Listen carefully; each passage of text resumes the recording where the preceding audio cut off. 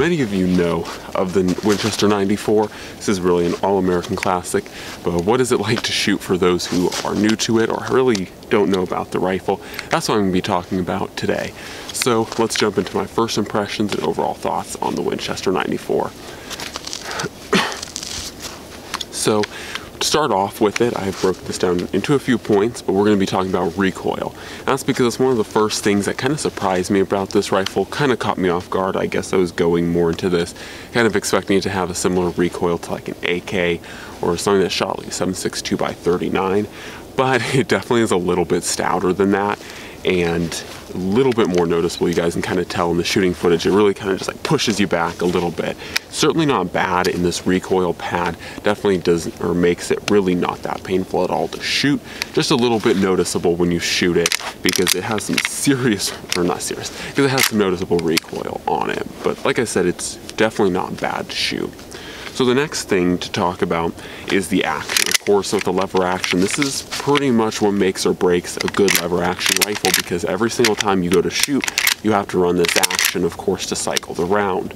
So, or to cycle out the spent round and cycle in the new round. So with this gun, and of course this is, or I should say this is a 60s Winchester 94, so this isn't quite what they have brand new, because those aren't necessarily the most impressive guns, but the action on this Winchester is really buttery smooth. I have to say that it's really clean to operate, and it's overall no complaints on it.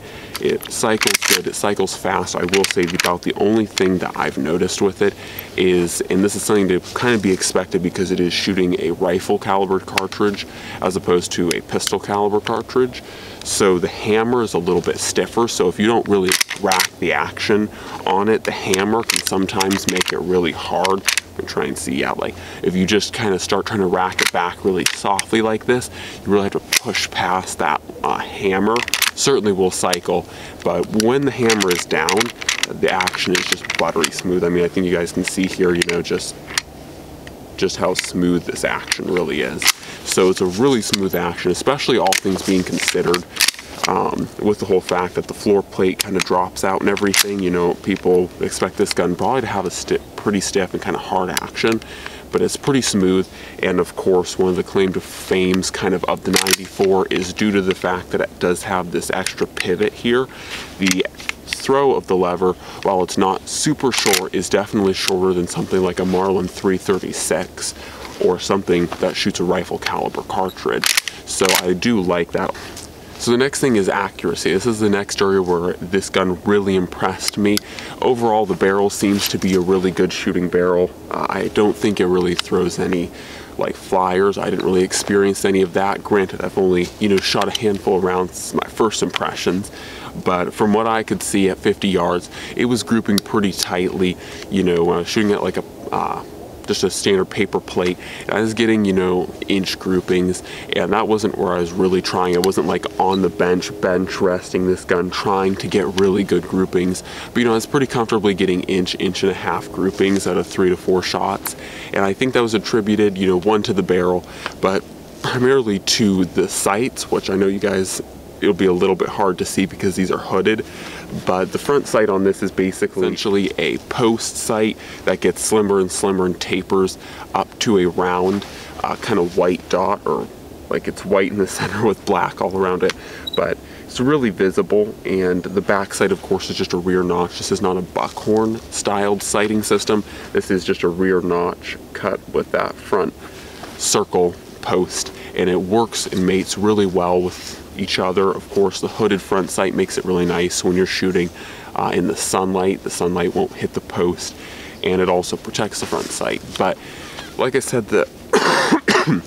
sights really were accurate for me, and granted, I have pretty good sight, but I had no issues getting on target accurately with them. And then the next thing that kind of surprised me is I have shot a lot of lever actions, but this Winchester has a really good trigger. Granted, it is a little bit surprising because if you look, There's no trigger spring in here, and that's, I guess, pretty normal for Winchesters of this age.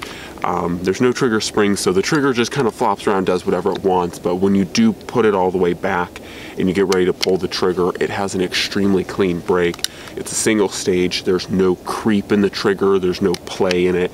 There's no like gumminess in the trigger, if you guys know what I mean. It just, you pull, pull, pull, pull, and then it just breaks. There's no movement in the trigger until it just breaks. And so I really love the trigger on this thing. It is nice.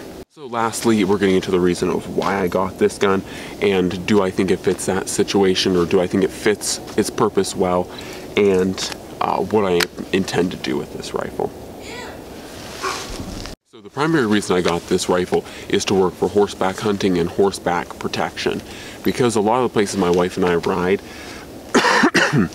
are in the backcountry, prime places for black bear. We need something that could stop black bear if they decide they want to attack us, and it's also nice to have for hunting on horseback, because the .30-30 caliber is very good at taking out things like deer, things like moose, and it'll do those jobs excellently. So those are the primary reasons why I got this rifle, because this gun, unlike the AK or like bolt actions, it fits really well into a scabbard.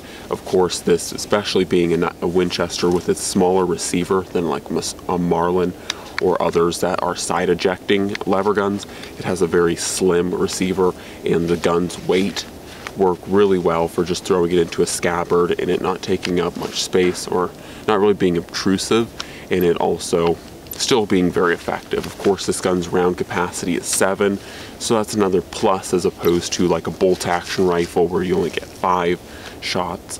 So definitely pluses on those ends, and like I said, that's the primary drive of why I got this gun.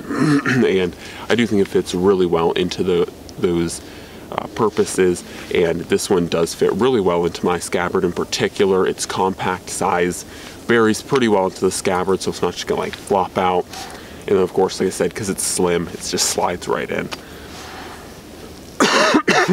So then lastly, the only thing I really want to add to this rifle, of course, this being an older Winchester, there's really not much that I could add to it. Like there's no scope mounting or anything like that, which is totally okay for me, because like I said, I got it with the intentions of it being more of a brush gun. Like I said, lastly, is just adding a side saddle on here, or what I think side saddle, there's really not like a proper name for it, but basically just a side saddle on the side to carry an extra round, or extra basically magazine full of extra cartridges on the side of the saddle, plus also having a bit of leather on here makes it a little bit more comfortable, because wood can kind of get cold in the cold.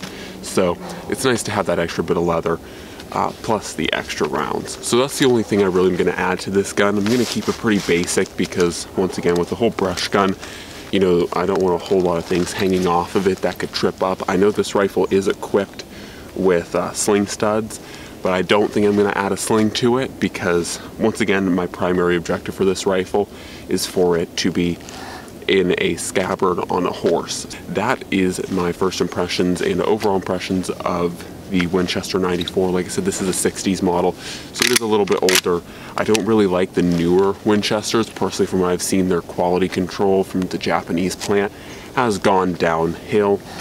And it's really sad, because Winchester's was known as being like the guns that won the West, and they really don't live up to that anymore, sadly. But luckily the older ones still exist, and they are still out there, and these ones do live up to the name of guns that won the West.